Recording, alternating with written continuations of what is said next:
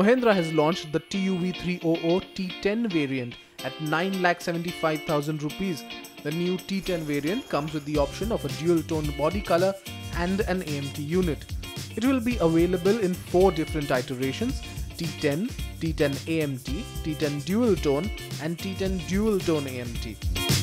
The top of the line Dual Tone AMT is priced at 10,65,000 rupees.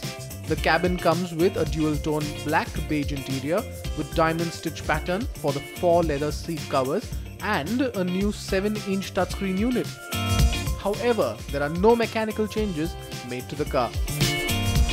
Yamaha India has rolled out the 1 millionth model out of its Chennai factory. The 1 millionth model to roll out of the assembly line is the highly popular automatic scooter, the Fascino. In fact, scooters and commuter motorcycles contributed significantly to the landmark production volumes from this plant. The Goldstone eBuzz K7 is India's first electric bus which has been commercially launched for public transport in the state of Himachal Pradesh. The bus will ply between Kullu-Manali-Rohtang Pass and has a range of 200 km on a single charge and can be recharged in less than 4 hours. Goldstone will be supplying 25 electric buses to the Himachal Pradesh Road Transport Corporation, while 6 buses will be sent to Mumbai. TVS Motor Company has introduced a new Syrah matte red color for its popular models, the Apache RTR 160 and the RTR 180.